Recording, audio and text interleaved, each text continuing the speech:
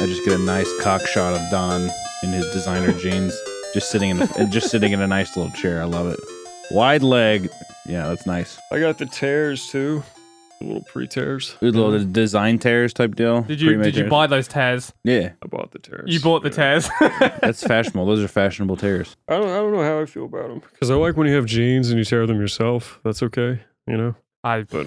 Yeah, I have no opinion. I really didn't intentionally get the fashionable tears. It's all they had. And these jeans are stretchy. It's all they had in the Lank store. Well, yeah. That's all they had. I have size 67 legs. I do like to imagine Don consciously going inside of a store and just being like, "Where are your teared jeans at? Can you give me your finest pair of teared jeans?" Which oddly I could believe. I could believe if that actually happened. Don doesn't go to a shop. He goes to like a tailor who has to sew together 13 different pairs of jeans to make them long enough. That is true. He has to go straight to Levi themselves to get an appropriate amount of denim to cover those fucking tree trunks of legs that he has, yeah. We did get our first fan animation, which was nice. How'd you guys like that? Did you feel like Kurt Russell or, I don't know, another superstar? Or Ego Raptor? Yeah, no, I felt like Ego Raptor. Yeah, did you feel like Ego Raptor? I felt just like Ego Raptor. It was great, man. I wasn't. I don't know why he made me the battered wife. That was we all know why. You were my battered wife. Yeah, I was Don's battered wife. Yeah, Don was in the corner. But how else are they going to get you in the episode? Yeah. Well, you have to understand that Don. It was a little charity they extended. Yeah, we'll make Tom. No, well, that was the Hunter and Tom episode. No. That was the episode just me and Hunter recorded, right? That was because he was like I think legally the only thing that we could have Don do that he has done in real life is beat a woman. Because other than that, I think all he's done in our podcast is talk about how he's pro-rape, how he eats pussy, and how he's a gangling monster. Happened, yeah. So to animate that, I feel like he thought he might have gotten himself into a little bit of a pickle. So he probably was like, well, I guess I'll just have him beat Tom as if he's his wife. With this little silly games moment. I like that. How did you like it? Were you excited? I thought it was nice. Yeah, I thought it was sick. I like seeing these little clips of seeing which ones are which audio clips people choose. Was it I can't remember. Was it it was the abusive wife. And no, that was all three of us recording. No, that was the episode I was gone. Yeah, it was the episode Don was gone. No, that was definitely a more recent one. I think that was from episode 10. Because the only other subject that we talked about that wasn't Don eating pussy was you getting your virginity taken away. Was you losing your She came and she fucking stole it from No, please! She took it from me. That's how your mom looks at it. I saw someone in the fucking comments on that episode like, God, that virginity story was so fake. No, sir. 100% real. Maybe I didn't think that it was too out of the realm of reality. Like that felt like a real. To be fair though, that did, in my opinion, I was like, there was like a little fairy dust because it was like in the UK. So I imagine there was like flying brooms and all sorts of like wizardly stuff going on. That's how it happens for everyone. Yeah. You go to Diagon Alley and lay pipe. I just like that he imagined you staying late after work by lamplight, like crafting these stories about your backstory. Oh yeah, I'm like, wouldn't it be great if I like lost my virginity in an alleyway like an absolute fucking crackhead? But to be fair, at the same time I feel like I could see you doing something like that. Tom is a man who draws by candlelight at night, which just confirms even more that he is part wizard or part witch or whatever the fuck you want to say. Yeah, I imagine the seeds were always there. It's just very psychopathically logical to lose your virginity that way. There's a monetary incentive. There's a timeline. Yeah, no. It's like a beginning. It's like the beginning part to like a Criminal Minds episode. To give people context who haven't heard episode 6, I lost my virginity in an alleyway. My brother, someone in my family, set me a time limit to lose it. That's a good save. And it was a bet. If I did it in time, I got the money. Long story short, I did it just to give people context. The only place I could find to do it was an alleyway. And then they shafted you, right? You didn't even get the money. No, didn't get all the money. It was supposed to be like 50 quid or whatever, and I got 30. Well, with the performance in the story, I feel like that's probably more than you deserve. That wasn't a heroic virginity story. Buildings overlooking me. I heard like cackling laughter after the deed was done. Like two women had fucking seen it go down. Like trolleys. That's not enough. That's not doing my fucking part. Trolleys and the sound of horses' hooves clacking on old brick roads and the cackling of East Londoners. Sweeney Todd singing in the distance as he's slicing open a person's throat with a razor blade. How far would I have to have gone? I feel like you think I should have like laid pipe for like 30 minutes, just fucking pornographic positions. Yes, I will admit I was scared, and it wasn't the most satisfying of moments. Listen, but I did something brave. It's definitely not the scared aspect. I think that I just feel like I'm not getting a portion of it to where I feel like there's an element that makes it slightly not sexual that's pulled out of the story, which once again is like I'm on Harry Potter kick because I just got done watching movies because it's the day after December or Christmas, but you know how like whenever they like pull little bits of memories from their minds, I feel like you're that like one like legally retarded guy that used to teach at the Hogwarts that basically told Voldemort how to become immortal or whatever. You remember that part? Is that what happened? Mm-hmm. Someone with Down syndrome taught Voldemort the secret to immortality. Yeah, you remember that? You just need extra chromosome. And then he lost his nose. You're retarded now, Voldemort. Well, the best part of Voldemort's deal was that he also had a very Willy Wonka-ish name, which was Tom Riddle. And then he goes up to the loneliest, saddest guy who like drinks with students after class when they're like totally underage, and he's like, "Oh, you're pretty cute. What won't kill us will make us stronger, right, Tom Riddle?" And he's like, "Sure, yeah, whatever." So I was wondering how I could become immortal. He's like, "Oh, it's a Horcrux. You just have to go around and you can split your soul." I just immediately gave him the answer. And it's like, what the fuck are you doing, dude? It's like, I guess that's supposed to be like super, black magic bullshit or whatever. So, well, he was clearly trading fucking wizard secrets for that young dick. Yeah, I like to imagine there was probably some sexual exchange. Like, he's like, "Well, I mean, I might have given him the secrets to mortality, but I pounded that sweet little ass for 300 years. Well, he's immortal, right? You might have survived Voldemort, Harry, but I fucked it. I fucked him hard, and that was before he was a gross snake creature." Well, there is a lot of like sexual undertones with the whole fucking House of Slytherin and all the serpent nonsense that goes on. So I could see it. Is there? No. Yeah, I don't. Yeah, I was gonna say no. No, not at all.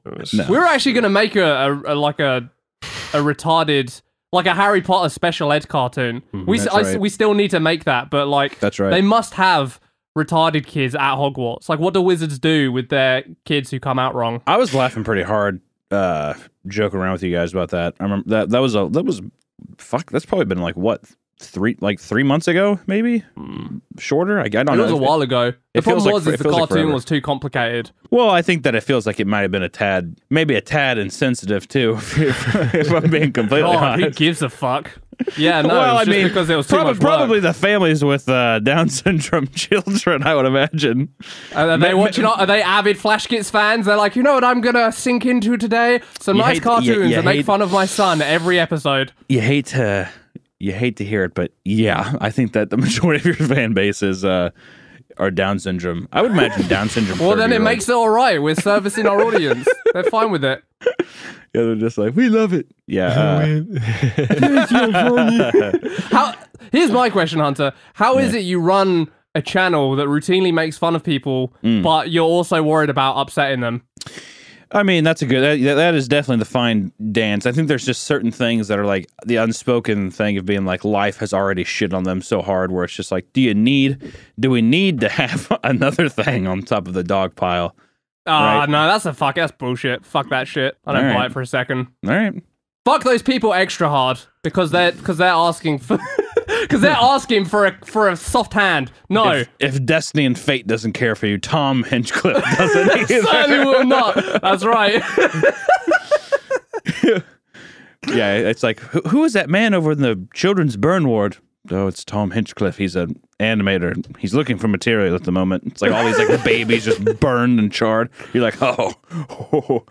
That's the problem. You don't have a voice for me, Hunter. There you go. That's better. That's my new Tom laugh. And the dog's like, ho, ho, ho. And actually, when you guys laugh and synchronicity. It's the perfect note to where you shit yourself. It's the brown note. It's brown noise. That's right. Do you guys ever watch that 3D Beowulf movie? God, I saw it in the cinema. Worst decision of my life. Yeah. I remember for the time it looked really good, but to be fair, I think that the latest game console was the PS2, so it was like, you're like, whoa! It was just a bad film too, man. Like, not even Angelina Jolie's nippleless boobies or like dragons and Anglo-Saxons could make me overlook how bad it was. They say it wasn't, naked Angelina, but I mean, it's like if you saw naked Angelina Jolie in a game, it's like not real, you're like, whatever. I wish they would have put her, like, superimposed her face, because in the comic book, I think, or in the book, I had a comic of the book, so I always call it a comic book, but in the actual story, I'm pretty sure Grindel's mom was, like, a gross fucking, like, troglodyte troll. And I'm like, they should have put a super hot Angelina Jolie's face on, like, a really gross, like, bridge troll or something like that. And she's like, are you the one they call Beowulf? And then he fucks her. And I think the whole thing is that she's hot in the moment to like tantalize him to bear a seed, which turns into the dragon or whatever at the end. But it would have been funny if she would have been like that, really gross, and then Beowulf just fucked her anyways. He's like, I am! And he just like tackles her down, and they just start making love.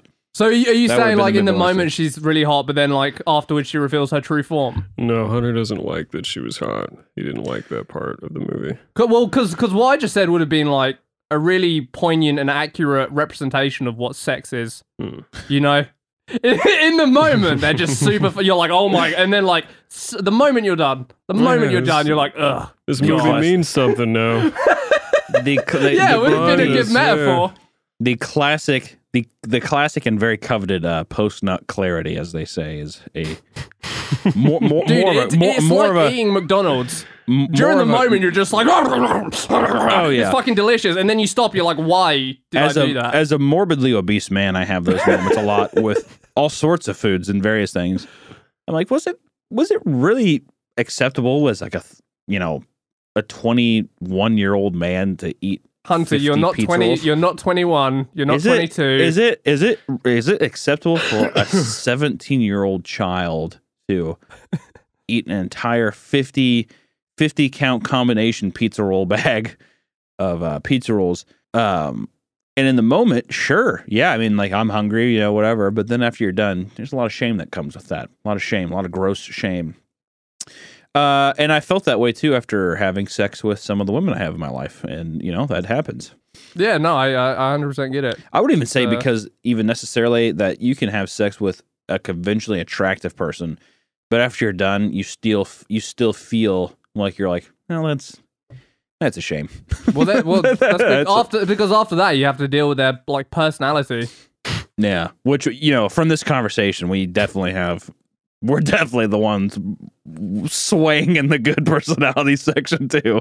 I'm not saying it has to be good. It just has to be interesting. What do you think is the ideal? Well, Tom, I know that you found your soulmate, but what is the ideal scenario for a woman for you after you're done with your 3 pumps and you're singing to the stars? That's actually very accurate. I'm definitely a 2-pump chump. What is the best thing a woman could say? This was a good conversation I used to have with there is only one answer, and it is good night. Wow.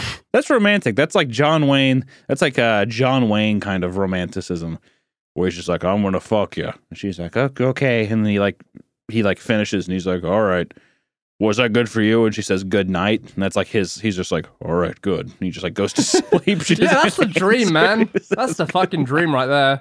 What else is there? What do you want? Do you want something like loving? Do you want something sexy? You want it to be all sultry? What do you want? I don't know. See, that's the thing is like if it's too sexy, because how many times I'm the kind of person where if after we have sex, this has happened, she's just like, that was great. I'm like, don't. All right, Hunter. You don't need to patronize me. No, I'm right there with you. I'm like, I'm like, all right, listen. I know who I am. Yeah, I know what I'm capable of. Listen, that was definitely a one-way road. But trust me, like I get it. And then sometimes I've had it to where they do something where it's like, what would it be? They say, is that it? No, even just being like nice or something like that, or I don't know, whatever. Just like nice. something weird where it's supposed to be them being funny, but I'm like, don't fucking ruin this moment, you bitch. Is what I want to say. But I don't know. There has to be a sweet spot between the two. I feel like the only acceptable response after sex for me is if she's like, "Do you want to get a McRib?" That would probably be the ideal thing. I'd be like, I'm gonna marry this woman. I want this woman as my soulmate. She's like sitting there, just like drizzled and cum and sweat, and she's just like, "You want to McRib?" And I'm like, damn. Oh, like damn. It is that season, isn't it? What about you, Don? Oh, I don't know. Oh, come on! Don't be like that. I'm sorry. No. Don't be sorry. No, I'm kind of in a weird spot right now. I feel like I'm trying to not feel weird. I'm sorry to like completely destroy the momentum. I'm just sitting here and trying to re-engage. No, I'm spectating and trying to just crumpled in like a black star. Yeah. Christmas pretty odd. You saving it was Christmas Shepherd. strange, Don. It's Christmas strange. What does that mean? You tell me, Mr. Steal 2 German Shepherds from someone's fucking backyard. Yeah, I stole 2 German Shepherds from a German guy who lives on the street. Wasn't treating them right, and now they're in our garage. This isn't made up. I hope. Was he not treating him right, and you just took him? We were driving home, and 2 German Shepherds were in traffic, and we picked them up, and one of them was like he had like a collar on that was super tight and a bit of rope that he chewed off. So they were tied up and starved, basically. They're both emaciated, and the other one is pregnant. So yeah, they're in our garage right now.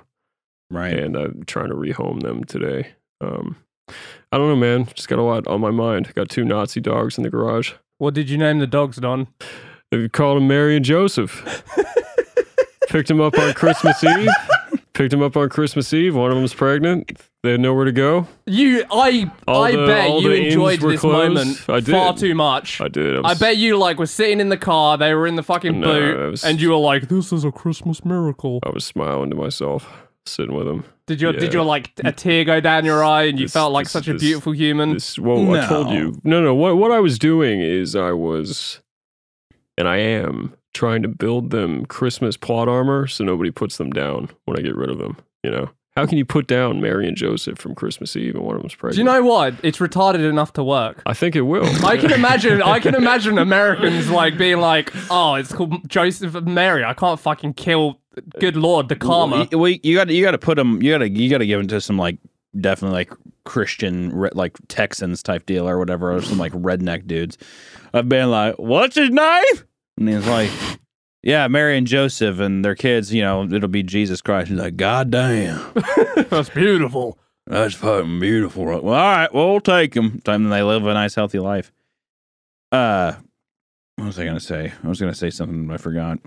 Someone's wondering where their dog went. I got so derailed by Don's paradigmic shift. I told you just, You just passed me by, guys. Just pass me by. I don't want to hold the talk. That's kind of like one of those things of being like, it's kind of like one of those things of, it's like, that's not a fair answer of if I'm sitting there and you're like, "Hey, by the way, I have some really big news and it might shake the foundation of today's conversation." And then you come out and you're like, "Yeah, I strangled 3 kids to death." And I'm like, "What? I'm like, I can't get past it. Well, I told you it was going to be weird. I don't what do you want from me?"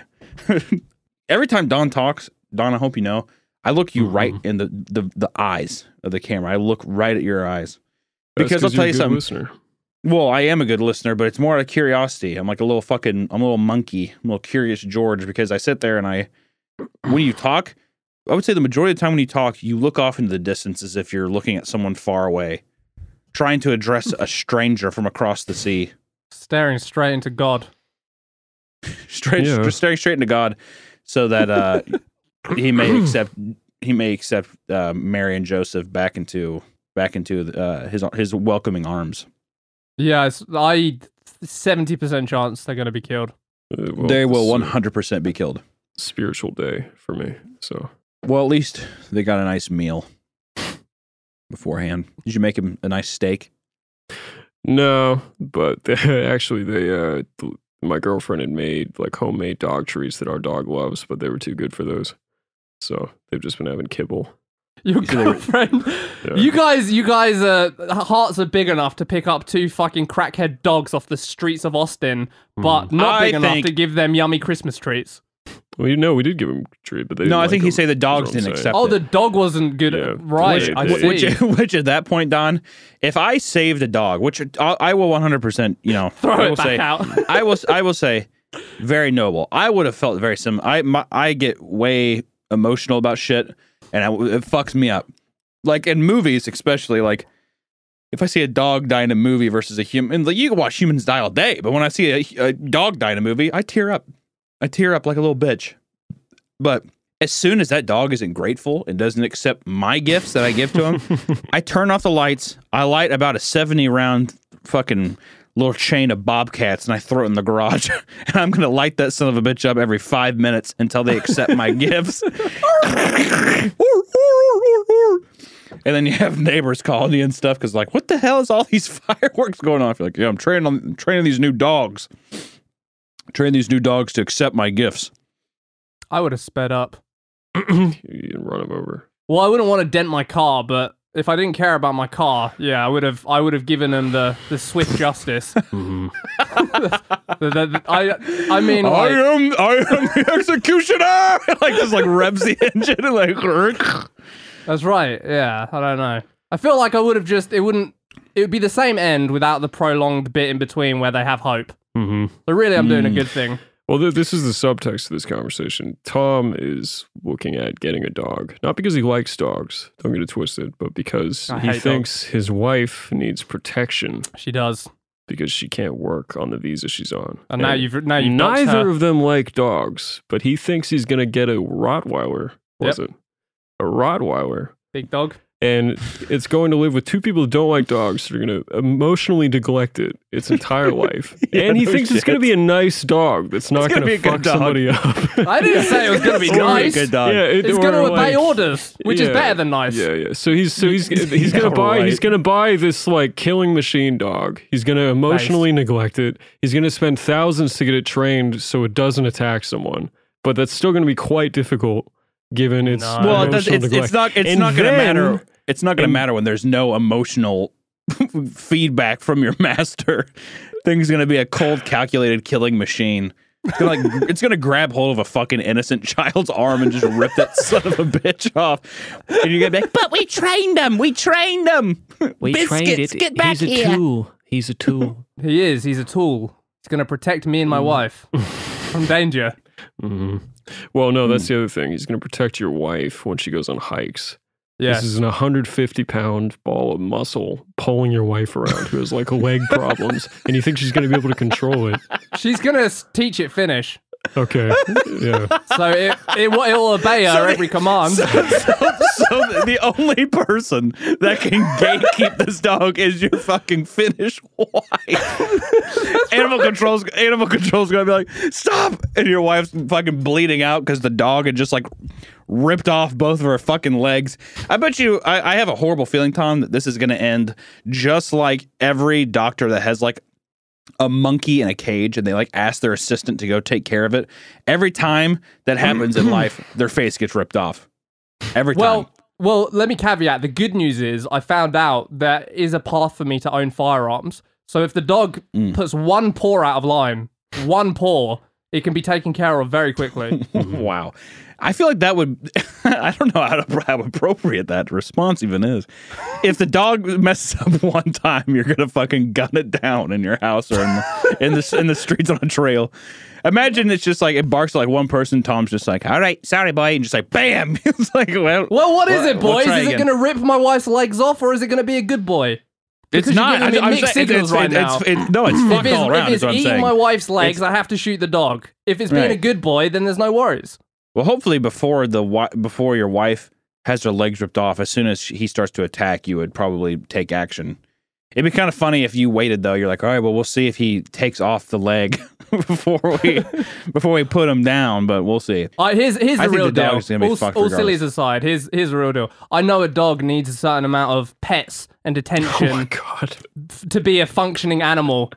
which it will get because I know it needs them. You're just keeping tallies. All right, I pet him 20 times, so he's not gonna. The dog is fucking stupid, Don. It's not gonna know the difference between my fake love pets and real love pets. I don't know, man. I feel like dogs are actually pretty smart in that regard. I'm gonna try and find a really dumb dog, the dumbest dog I can find. The dumbest, most dangerous dog you can find. The dumbest, biggest, dangerous dog. Well, I'm not getting a pit bull, am I? Yeah. I mean. And then Rottweilers are way bigger than pit bulls. Maybe you will. No, but we're talking about brains, not brawn right now. I mean, yeah, I still think they're still not very ranking. You think Rottweilers are dumber than pit bulls? I don't think they rank. No, I don't think they rank. I think that all dogs are relative. I think all they're not smart, but they're not as dumb as a pit bull. I don't think pit bulls are even. I don't even think pit bulls are dumb. I think pit bulls are pretty smart dogs. They're super. Don't they account for like almost all the dog bites? They do, like, but if you look at where like the bites are coming from, it's coming from like, you know, places where they're just chained up outside. They're probably neglected. They're probably not raised right. I've had a pit bull before, and it's like super loving. How the fuck can you get bit by a chained dog? At that point, it's your fault. Is exactly the mentality that we're concerned about. Who's we? If I chain it up, how's it supposed to bite anybody? Yeah. Wait, what? You say, how the fuck is a chained up dog gonna bite anyone? No, special child. What I said is, how are people getting bitten by chained dogs? Like, if the dog is chained up, how are you getting close enough to it to get bitten by it? He's saying if you have a dog that is perpetually neglected emotionally and in every other way, then it's even not if it is a nice dog. Even if it is chained up, I would say the majority of time is people have backyard parties or something. They're put in an environment to where at any time that dog will lunge out and bite like a child or bite somebody. Well, he needs to get the taste of human flesh anyway, so if it happens, it happens. It would be funny if, like, when you first got him, you're like, to gain his respect, you like cut off a piece of your thigh or just like shaved off a piece of your skin. Feed it to him. We are one now, boy. And just be like, you know what I taste like, and you like cut off a bit of his thigh, and it's like, I know what you taste like. And it's like that could be the respect that you have for each other. That's right, exactly. I love pit bulls, man. Pit bulls are, I like them. You look like big a guy chunky that likes heads, big soft eyes. They're really good with people. Yeah. They're really good with people, but they bite everybody. Famously good with people. Yeah, famously good. You say it's all because they're like locked up and chained up. I feel like there's plenty of other dog breeds that have the same level of neglect and still don't fucking bite people as much as pit bulls. Yeah, I gotta diverge with you there, Chief. I think the evidence is stacked. Yeah, well, the other way. No, not to diminish anything you're saying. I tell you this. A neglected dog, regardless, is like to blame the dog just because it's like, well, this dog more often than not is neglected. Feels like a wrong assessment of the character of the dog. When it's like, I would say every pit bull I've ever come across that had a loving owner was just nothing but a sweetheart. You can't just blanket discount like the genetic temperament of the dog. Like a Labrador is just never gonna bite people as much as a pit bull. Well, yeah, but if you're looking at protection and stuff, I don't expect fucking or Marley and me to protect me. I'm talking about I want a fucking brute. And yeah, you know what? Yeah, he's a little off the chain. That's why I got him. we got there. I want fucking Owen Wilson's life. Marley and me? No, dude. I want to be in like the fucking thick of it. I want a little pepper on my dog. You know what I mean? I want a little spice. Your dog looks like a 70-year-old man. Hey, my guard dog is ferocious, and people quiver at the sight of him. He is a very threatening beast, and he does resemble that of a 90-year-old man. He looks like somebody that is like, if there's any living people that were on the Titanic, that's what my dog looks like. If there's any being on Earth that was on the Titanic that survived it, he looks just like him. Are you gonna get big news, everybody? After much flip-flopping, Hunter has said he is 110% moving down to be with the boys. So 110. Are you going to get a house instead of an apartment for your doggies? Yeah, 100%. Yeah. Nice. Very nice. 110%. One of the main luxuries of when you have a dog is if you have a house, just opening the back door to let him out. Having to leash your dog and take him out in an apartment complex just sucks dick. I hate it. Back in Missouri, when I had my house, it was great. You know, they whine, they're by the door, they tell you need to take a shit. You open it up, you let them go out. It's the best system. Versus, it's kind of early in the morning. I don't want to have to, it's kind of chilly. I don't want to put pants on. Maybe have like a little bit of maybe have a little piss, a little bit of shit in my pants or something I haven't cleaned up yet. I just don't want to, I'm not ready for the day. I don't want to have to go outside yet. So that becomes the hurdle. And I'll tell you something, as stupid as it sounds, that was 60% of the reason of being like, yeah, I think I could give Austin. Nice. Well, I'll take it. Whatever it takes. Are you boys excited to make a sexy menage a trois in this house? I'm excited. Yes, I am excited. Good input. How about you, Don? Yes, I'm also excited. Whew. All right, me too. I'm big into this. I'm excited. I'm excited to see how we can evolve our shit into maybe doing more things, and like how can we collectively come together to make new shit that isn't just cartoons that people would like. You basically just want me to like film you and make videos. No. Well, one, I told you that I want to get a camera person or an editor that like that would work in the house or something. And then you were like, but he would just make him his drinking buddy or whatever. And I'm like, that's fine, bitch. Make him my drinking buddy. I don't give a fuck. Also, Metallica's whiskey's very good. I got that for Christmas. Oh yeah, nice. Whiskey. Congrats. What'd you get for Christmas, Donnie? I got a grill. Nice. Ooh, what kind of grill? It's got a charcoal side and a propane side. Haven't had a grill in like a year and a half. I'm pretty. What is that? Yeah, you just don't. Why even have the propane side? What good is propane going to give you? Well, convenience. Nothing. Blatantly, it's the point. I'll tell you what's the best gift you can give a man our age is a $30 Chicago. It's just a $30 Weber grill. You can't be beat. Best. Yeah, gift I was thinking of getting one of those, but I'm pleased with the propane. The practicality of a $30 Weber grill is so universal. You know how many times I've been on a float trip and we've had a Weber grill in the center of the canoe? Great. It's awesome. Being able you have to a just fucking grill in the center of a kayak. Yeah, nothing's gonna happen. Yeah, well, it's not a wooden kayak. It's like they're always metal. Oh yeah, in that case, I suppose it's fine. What about a little error and wave tips the grill onto your lap? Well, you put it in the middle and you sit on both corners. So if it bumps over, it's not going to get you. Now, another thing you can do is you can always do the nice duct tape method, but you got to be careful because if you have too many coals, it gets too hot, it'll melt the tape, the duct tape. So you have to get yourself a nice perfect amount of charcoal where it just gets a little warm on the outside, and then you tape the lid on. So even if it's a little bump, it can tip over, but the thing doesn't go all over the place. But that's just because if you want to make it to where you don't have a cleanup for later. Otherwise, sometimes you have some spills. As long as the food doesn't get out and you still have some nice little grub for when you're drunk and you're on the river and you're just hanging out. That's A-okay in my book. Little mess never hurt anybody. You're gonna transform this office in ways I'd never foreseen, and I'm already starting to regret it. Yes. I like how all I've said is I enjoy a $30 Weber grill. Okay, no, that's not all you said. You said you canoe with Weber grills whilst drunk. Duct tape to your canoe. Duct tape to your canoe. One of my first remarks in your studio was it looks like a dirty pizza box. And well, if the door's closed, why do you care? Well, he's got a point. Yeah, if our building is your building, then our building is your dirty pizza box. I would never make any communal spot gross because that's disrespectful. But at the same time, if I don't give a fuck, like on my desk right now, I have like a couple of Starbucks cups or something. Like whatever. At the same time, it's like my space. Who gives a shit? You guys aren't coming in. And if you do come in, then we're going to have problems. Stay out of my room, Dad. I'll tell you, I found some nice blueprint activated doorknobs on Amazon. $100 a piece. I thought it was a steal. Blueprint? Like Bluetooth? Yeah. No. It's like a kind of like how the iOS or it's like a fingerprint thing, but it also has Bluetooth activation from your phone, and also it has a digital numerical code if you want to do that too. But it locks it, so you can unlock it from your phone or from your fingerprint or from the digital code. So are we putting these in every door in the office? I mean, I'd like to. I like to put it on every door, And if not every door, then I wanted to do it in like special bathrooms. Bathrooms where it's like, if we ever visitors, you can't, you're like, hey, what's up with this door?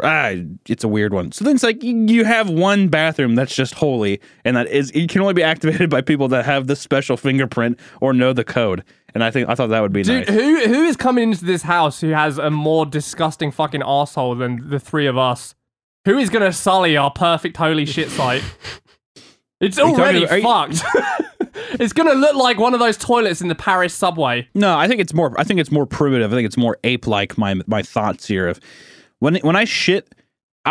Plenty of times I've sat there at somebody's house, and even in their own house, I designate a toilet that I always shit in. This is always. Mine. That's and it's like becomes more tranquil. It becomes mine, even though I'm in someone else's house. That's the toilet I use, and also to know that there's only 3 people using it. That becomes even more tantalizing. Of more clean, makes you feel nicer when you have a shit, more relaxed. It's just a better situation. I mean, if you're a territorial man about your bathrooms, there's going to be a fight on your hands because Dom's bathroom is the size of a small mansion. And like within his bathroom, there is a separate room just for the toilet, and it's like a little poop closet, and you can hide from people in it. I hate that toilet. Actually. You hate it? Yeah, it's tiny. It's like a little. I figured this is something I was going to throw out. Awesome to me. Yeah. No, which I mean, whatever. Like way forward. I imagine you guys have first dibs since you already live at the house or whatever. But I was thinking you could turn that biggest room into the writer's room. That way, also, it has the biggest bathroom. More people there, more of a communal space. Am I wrong? I'm sorry, but that room has already been requisitioned for green screen. Oh, okay. That's cool, too. I guess the biggest room I wanted to be like the most communal area type. Well, we could make the living room a writer's room. Yeah, that big space. Yeah, that's cool. Yeah. I'm down with that, too. That would work. Oh, yeah, I've been so excited and curious as to what we would use all the rooms for. Because there's, like, more space than we need for sure. Yeah, no. I mean, it's just, I think the fact of the matter is, like, right now, we all multitask so much in one room that it feels kind of claustrophobic. So I think, like, branching everything out will feel nice. Oh, it fucking sucks. We've got the green screen next to our desks. So Tom's shooting ads while I'm trying to make cartoons and, like, bumping my chair with, like, the lights and shit. And, It'll be nice, too, that whenever all that stuff's out of there, you guys can actually put some, like, shit up in your workspace. I feel like, man, I'm fucking hyped for it. Seriously, like even just setting up these 3 shelves with that kind of stuff just makes it feel like a more like a fun space to be in. We're gonna like fucking poster bomb the gym room with like 80s chicks with their tits out. It's gonna be like the whole gym. 80s chicks and then like just like old like 80s Lamborghinis and shit. And like photo and like posters of Arnie in Predator with his like top off. Yeah, I can't wait. Yeah, exactly. It's gonna be good. Got to put them on the ceiling above the bench. Ooh. Like that's the nice. Move. Yeah. No, you want a ceiling, or you want a ceiling mirror. So then when you're doing your bench drop pumps, on you and decapitate you like a fucking guillotine. You sit there and you pump it up, and then you can just see yourself screaming and give yourself the ultimate pump. Ah! And then you can finish out a rep. That I would 100% be up for that, except I don't want to die. Yeah. You paranoid little bitches. And I'm just like, I put it up myself with some duct tape. Like, okay. I would. I'll get the Weber grill. I'll get the duct tape nice and moist. There's a Weber grill in the gym. That's right. Yeah. Gotta get my protein. Burgers. Nothing but lean meat in here. That's right. It's gonna be fucking sick. I'm excited. But yeah, I don't know. We can have a little podcast table with drinks holders. Well, Don, I was gonna say, if you ever have some time, I was like, I'd be down. We can make a nice custom podcast table together. Yeah, sit absolutely. There. And we should make the whole thing. We could build like a set. It's a little disappointing because anticipating you never actually coming here. I had planned this giant elaborate set to show up your set. Yeah, don't come, dude. I don't think it's actually going to happen though. Like I don't know where we can combine forces now though, can't we? I suppose. Well, here's the fucking deal: is we can get rid of this halving. We can get rid of this Meat Canyon and Flash Kit shit and actually make it like ice cream themed and have a cream crew set. Mm-hmm. Yeah, that's what I dream of. Because I imagine that I'll have like my Meat Canyon sign just in my room. Because I imagine I'll probably just have to stream from that room and stuff. Yeah. Or whatever. Or I might just make my streaming room back at my house. Or whatever. So, that'd be interesting. Or whatever. So that would suck. You would want to like drive between houses just to stream. I feel like well, yeah. I mean, I probably stream from 2 places or something. But I guess it would just be. I feel like I stream at very odd times. Like I like to stream really late at night. Well, I don't know. I guess just whenever I want to feel like I want to be home, I want to feel like I still have the option to like, you know, do some shit, but still just be like at home versus just only. Well, I've never in my life had like a separate place from home to go work. I've always worked like from my own domicile. So as a man who has experienced that, I think Don's the same. You haven't either, right? So as a man who's experienced it, how do they measure up? I mean, I no matter what, I think that in any regards, I think that even if you're not like making tons of money, having a separate spot to have to drive to will make you more productive. I think that also that it makes the spot that you work like it's like more productive, and I think that like you utilize your time way more. But at the same time, sometimes it can feel like, you know, you get in that zone of like wanting to be in the pocket of like, I don't want to go in today, but still feel like you're doing something. So it's nice to have that kind of at work home deal of feeling like you kind of are cheating the system a little bit. It's like a psychological win in an odd way. Which I, you know, just from my experience of like working like construction or something, being able to like stay home and work or something, it's like an odd win for yourself. Oh, I do. That's funny. I do that like when I do that already, and to get that little like, oh, I'm working from home thing, I just stay in my room. If I'm like writing a script for an ad, I like just don't walk into the office, and I'm like, today's kind of different. And it becomes so much more elevated when you don't have to drive somewhere, and so like when you don't have to get in your car and drive. You know, like little routines. Like I'd always like stop by this gas station and grab a coffee and like talk with this guy. Just being able to like even just skip that in the morning feels like you're already like, you know, shortcutting your like day. Which I don't think that will even be living that far. I think I had like a 20-minute drive to my old studio from my old house, which isn't bad by any means because I like listening to music in the morning or whatever. I don't mind the drive, but I don't know if I'll be living that far from where our thing will be. Yeah, it'll probably be like a same town situation. I want to keep it to like 10 minutes. That'd be cool. So it's gonna be exciting, man. It should be cool. Hopefully, we're all still like feeling good and creative, and our channels haven't just nosedive again, and we can feel like we. You're already laying the groundwork to pull out of this merger. Mm-hmm. No. I think it'll be good. Like, hopefully everything's still great. I want it to feel like a nice renaissance, as it were. Yeah, I don't think we'll nosedive again unless YouTube pulls the plug on us, because we're just making cartoons now, and like everyone loves cartoons. Yeah, man, you guys got the system, down, work regiment and stuff. I think that the only thing that can happen is as long as we keep making shit that we like, and as we keep growing and just hiring more people, it can only become more streamlined and just become better, right? Mm-hmm. I think at this point too, I think a lot of channels fuck up is that they don't invest into their you know, their content and shit. So as long as you can, you know, somehow keep evolving with the growth, I think it'll be good. What are you implying? Regardless of What are you implying? Nothing really, just that hopefully as time grows, we can keep, I don't know, getting more money for the stuff, keep getting more people to work on stuff, seeing if there's any other kind of ventures we can get into. Like if I made enough money, I would love to have just the dude that I would hire to film like at all times. He's just like on a salary, and then I could have like a behind the scenes thing. Would that not be like creepy as shit? You fucking turn around and there's a guy behind you. You just forget about him. I mean, realistically, asshole, and he's just there. I wished. Actually, no, I would like that. I'm like taking a shit, and I'm like, "Are you outside the door?" And he's like, "Fuck." He's like getting all pissed off. I'm like, "I want you to hear my farts and my shit coming out of my asshole." Yeah, I don't know. It'd be weird to me to have some guy follow. People don't need to see the ugliness, Hunter. You give them a nice little vignetted slice of your life, and everyone's that guy's so awesome. But then if they see the real stuff, it's ugly. Yeah, I agree. I misspoke, I guess, when I said recording everything. I guess it meant just I was just having fun. Having just the recording of, I don't know, the process without having it be boring. Because I mean, animation is so fucking boring that it's like I think it'd be funner to just see what did you do in between that versus like people are always like, oh, what's the character design like? You would like that for like one episode, and then you would be like, "This is the same shit over and over again." Yeah, I was yes, actually amazed when we did live action shit how much we stretched the same concept video after video. Well, we did keep finding new parts of the thing, though.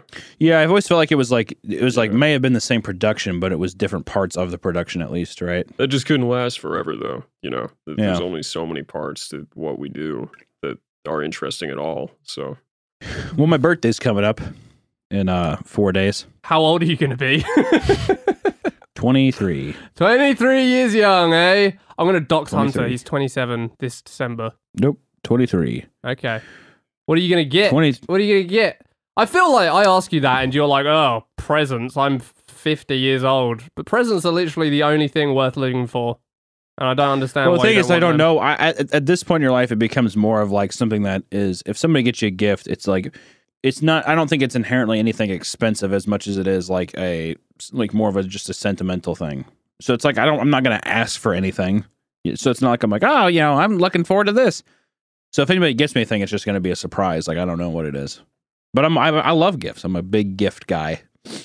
But at the same time, I don't ask for anything. But I'm the kind of guy where, like, if somebody gets me a funny mug, I go into, like, middle-aged man, like, overly, like, that's great. Thank you. That's awesome. Thank you. That's me. What, is that on purpose, or are you putting up a front? No, I think it's on purpose. I think it just, like, it's kind of like whenever you're at, like, a restaurant and you, like, give the fake nice voice back to the person giving you the fake nice voice. Uh-huh. All right, have a great day. Oh, yeah, you do. It's like that back and forth type deal. We've got a contract between me and Don where we just refuse to buy each other presents. Yeah, it's you know, that wasn't a contract that I drew up. I was going to say, you're talking about, I hate presents, but you're the one that's introduced this treaty, which you violated this year. I didn't violate it. Jackass. I didn't violate the treaty. Mm-hmm. My wife violated the treaty because she's a woman and her instincts went crazy and she had to buy presents.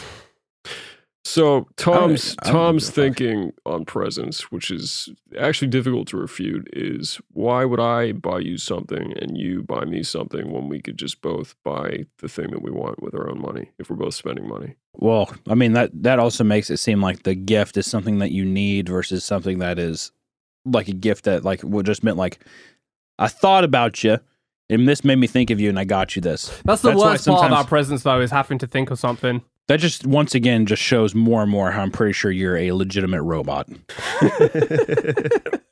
Every time I talk to you, the void of life just grows larger and larger. Like, I just feel like it takes no, like, the mental thought to give somebody something to somebody that you like is a fun experience. Especially if, like if I was looking at Don, you could give Don a joke gift. If I saw something and I saw, like, a really nice hammer that was just custom made and I was like, yeah, it's just made by this like Bulgarian guy and it was like $50, whatever, but it's like still something I'm like, that would be cool to give this person. It's like a nice thought. It doesn't have to be if I gave every person a practical gift that isn't a child, that's like, I get like this child's like, well, the only reason he's going to get this is because he like physically can't have a job, then it just feels odd. I feel like it should be more of like just the thought that counts. And if you're around the person, it shouldn't even be a thought because you just know. I mean, maybe you don't put much thought into it and your brain is tiny. And so it's no problem for you. But with a brain this big and complex, the absolute fucking laps I have to run around in my mind to come up with the perfect exquisite gift, it's just not worth it. You know? I feel like you're making a way bigger deal than what it is. The perfect exquisite gift. Like you want somebody to come and cry and laugh and get sorry angry for being a good friend, I gift. guess. Yeah, that's a good friend. That's a good friend. Telling everybody how big your brain is, and then saying you're not going to get a gift. Who said I was your friend, Hunter? I'm clearly talking about Don. Well, okay, so we had this treaty running since you got here, since you moved like 2 or 3 years ago. Yeah, you love the treaty. Yeah. Don't tell me you don't enjoy it. So on Chris this morning, he sends this message. It's like, hey, there's like a bunch of gifts under our tree. If you go get them, you know, and open them and stuff. And then like we read those and. You know. And ignored them. Well, yeah, because... and then lied about ignoring them. Like, what the fuck? Well, I didn't read the whole thing. I got the gist, because I did the little ignore module on iPhone, where I can read it without reading it. Why'd you do that and expect me to not know? Oh, I knew you knew. Then why not just look at the messages? Because I didn't fully read it, because it was too long. That's what I said. It was 3 sentences.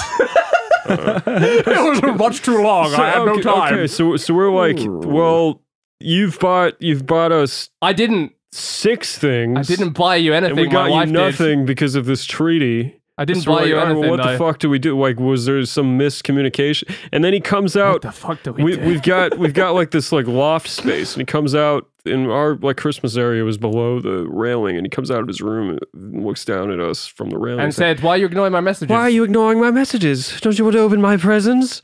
Don't you want to open all 6 of our presents that we got you?" And then so we opened them, but I've got nothing to give you back because you hate presents. I love presents, but also I didn't break the treaty. My wife bought those without my knowing. What do you want from me?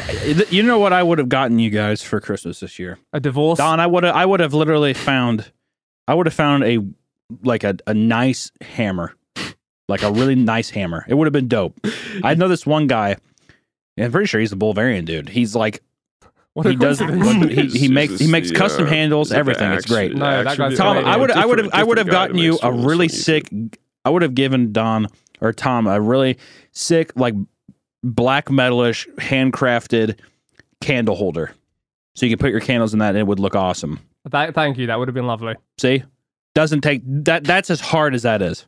Yeah, I mean, it's not. And you know what? I wouldn't even wrap it. I would just hand it to you. See, you got to wrap it, or get your wife to wrap it. No. Half the fun. I like. You know what? I like it. Well, it's because it's a gift. You know what I hate is when somebody gives you one of those bags with the shit in it, and they're like, "Here, open it." It's like, you couldn't just give me the fucking thing.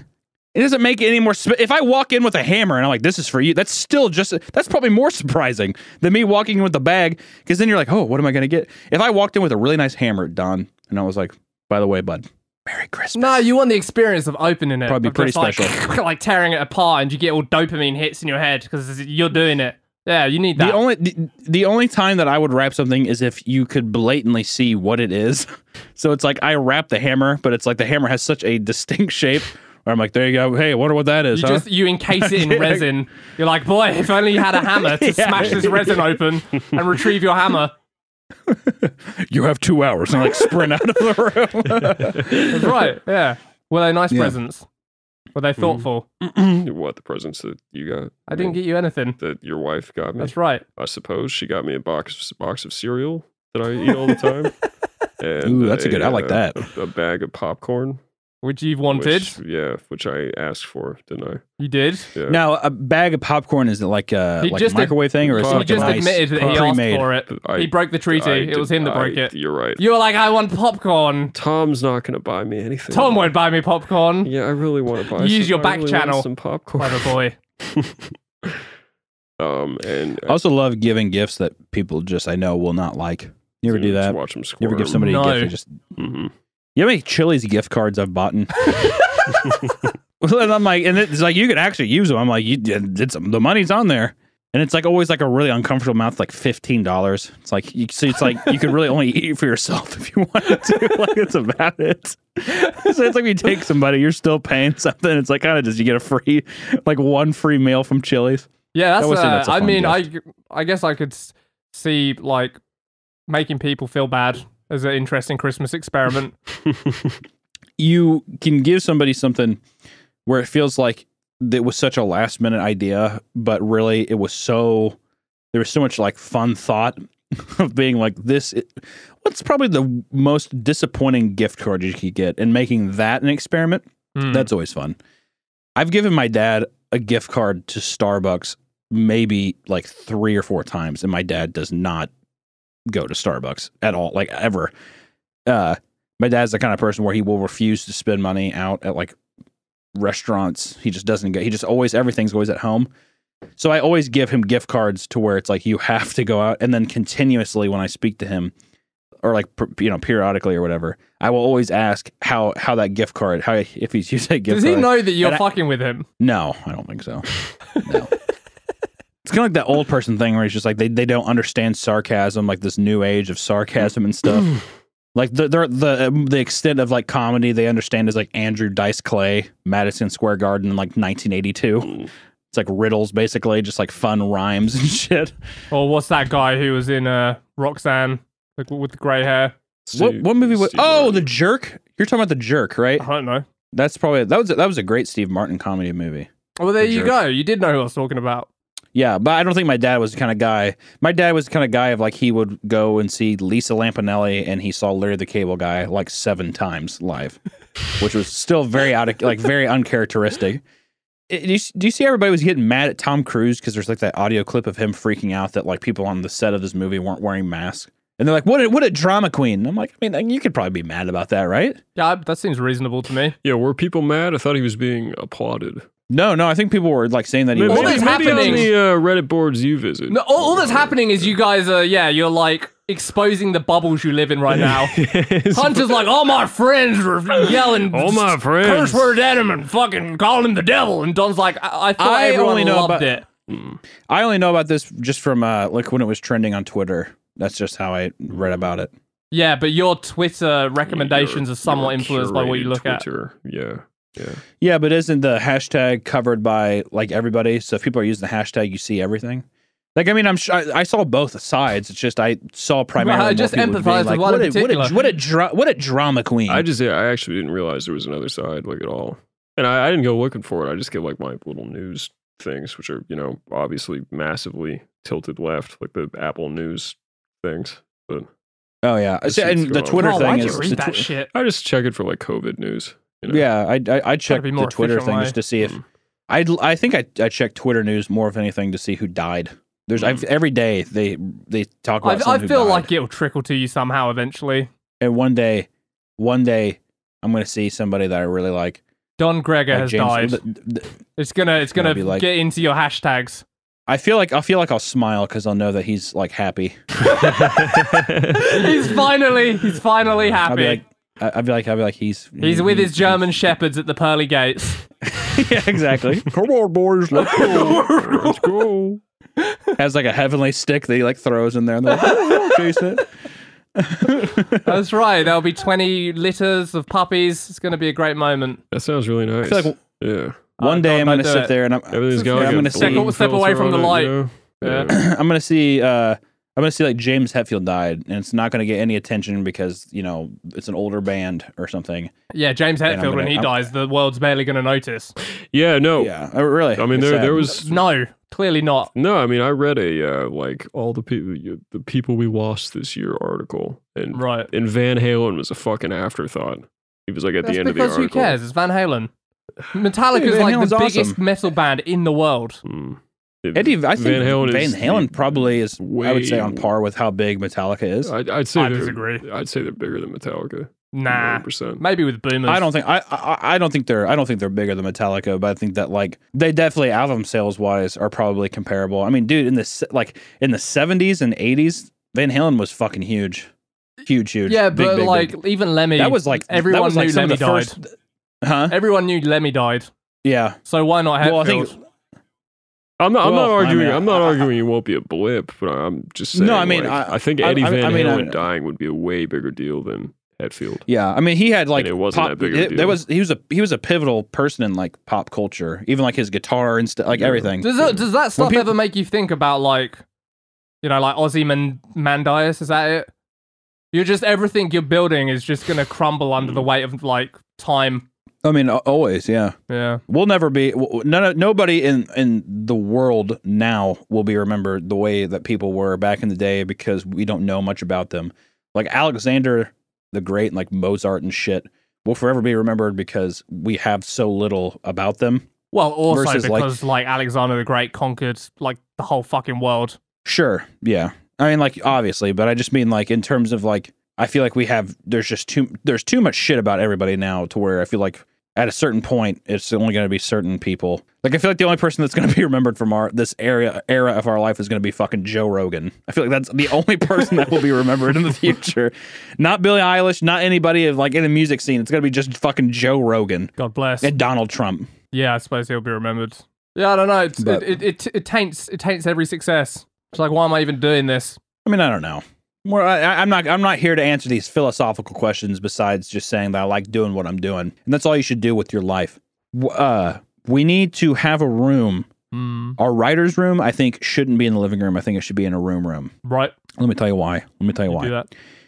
because I think that we should paint whatever room it is with bricks, and we should call it the battle room, and it should look like a castle. I'm down with that. And I was thinking, I was going to try to go online. I'm going to try to find some fake torches, and we could hang those up on the wall, and you can make it just battle themed. You can get in the mode of being play command and conquer. Only. It's the only band you're allowed to play. And I was thinking that you could probably even go on Etsy and you could find a custom LARP tapestry type deal. And you could probably get one that looks burned and torn, and you could have one that Flash gets a meat canyon in this war room. That would be sick. I want to get a water fixture. I want like a stone water fountain of all of us three, jacked as fuck, like entwined together, and water spurting out everywhere you want it to. You keep having these ideas that are thousands of dollars. Go big or go home, my man. That's all I've got. That's all I feel like you could go big. You can go big. This isn't a $30 Weber grill situation, bitch. I go for the fucking primo chrome. I'm thinking. Well, you're thinking too far outside the box, because not only is the Weber grill a deal of the century, but my God, is it practical? I'm saying if somebody walked into our, it's like, oh yeah, you want to write with us? We have like, I don't know, just some fucking. What is the password? Trey Parker, Matt Stoner are like, hey, can we write with you guys? And we're like, yeah, I guess. And like they come over and like, yeah, let's go to a writer's room, and they should walk in to like a live fire, like a war room on the wall. And then also we could have like a custom table made that's like has like a fucking like steel in it or something. I fell down a YouTube hole where you can do like steel inlays in a table. What does that mean? Shit. Just makes it look medieval and badass. But it's got like a metal logo or something like in the wood. Yeah. Oh, just like a logo. Yeah. Like embedded in the wood. Yeah. Or it can be all sorts of things, but usually I'd say primarily it's like logos or like some kind of pattern. Can we? Or something. How about this for the Cream Crew table? Can we encase like a quart of each of our cum in the wood, in resin, in the wood? I'll be completely honest. I will not do that. Dude, Cream Crew and the table literally has our cum encased in it. I think there should be a nice table with our cum in it. Inside, and then inside of it is our cum. We get a wood burning thing, or you get a some kind of deal to chisel out the wood, and it's Tinky's face. You know, resin is really big right now. You could probably like tint the resin with cum, like make it kind of, you know, like off, like cloudy, you know. Cloudy resin cum. You get the clear resin, but you put our cum in it, and it makes it sort of like off. This man is on board. Yeah. Don, yeah. This is where the synchronicity happens, Hunter. This is where the fucking magnetic. You see us arguing a lot, but this is where we bind together and create something awesome. Well, what we do is we get like a live edge cum table. You get a nice like cedar live edge that sort of resembles an ice cream cone, you know. And then you make the ice cream part the resin, and then that kind of thing's really big now. We could find some tutorials, you know. I want to come in one of those like paper cups. I mean, that's what they use in hospitals, right? Why? I don't know. They did it in Road Trip, and ever since I thought that looked like a good idea. Do you want the paper cup to be part of the table? Like no, I just want to come in the cup. I think he just wants to pour his cum from a paper cup. Is what I'm getting out of this situation, out of this exchange. It's double benefit because the paper will soak up some of the moisture, so you're left with only the good glooby bits. That's once again, I mean, I would rather just prick my finger and have some of our blood. Oh, okay, it's like fucking basic bitch of you. Basic bitch, that's brutal as shit. Dude, if Metallica can get away with mixing cum and blood for Load and Reload album covers and it's totally cool, why can't we fucking do it? And piss. Well, that was the artist Andrew Serrano. Okay, so you give someone a stupid Italian surname and then they're allowed. Yeah, well, basically. And you have to have like a cool exhibition and have a popular photo called Piss Christ. We could do that. That's right. Yeah. Cum Christ. Just took it to the next level. There you go. It's just like you don't even see the crucifix because there's just so much thick fucking like dusty cum just like covering it. You just see Jesus's face like pressed up against the mason jar glass. Come Christ. Fuck yeah, that'd be pretty popular. I legitimately though want to encase something fun in the table. You wouldn't put meat in your ring, but we should do something. A piece of each of our taint hairs. I don't know, something.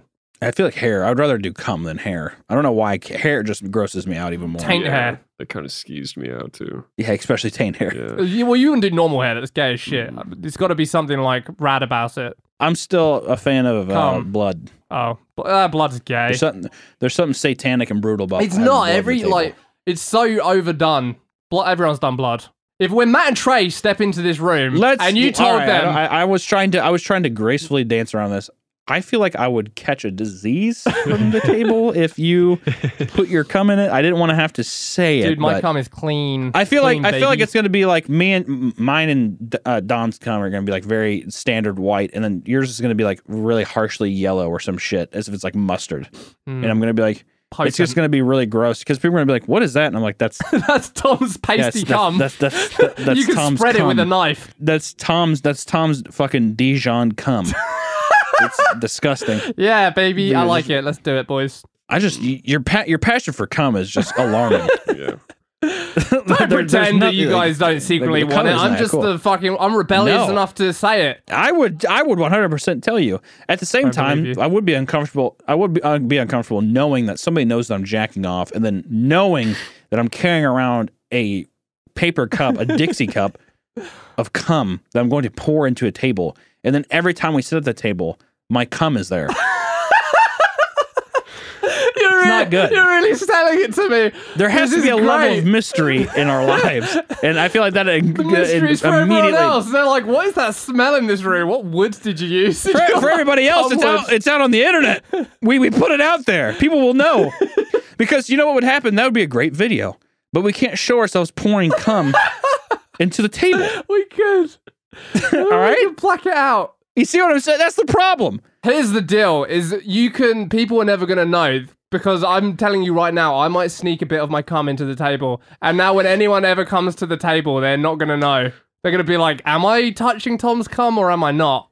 And that's the excitement. He's always trying to mask any suspicion that he's gay. By talking at length about cum. But sometimes he gets excited about something and it just sort of ekes out. So he surrounds himself with accessories to bury it. He's definitely titillated by the idea for sure. Yeah. He like really went off. As soon as someone said cum, he like hopped. Dude, I'm excited. A little excited. I am. Because there's a connection and it's acceptable and it's safe, like in this, this trio. But then he's like, wouldn't that be crazy? He's like, I could help you. Wouldn't it be so weird if I came and jacked you off? I've got the paper cups. I found them. I saw them at the store. Yeah, there's just like 70 in a fucking in one of those. I found these under the stairs.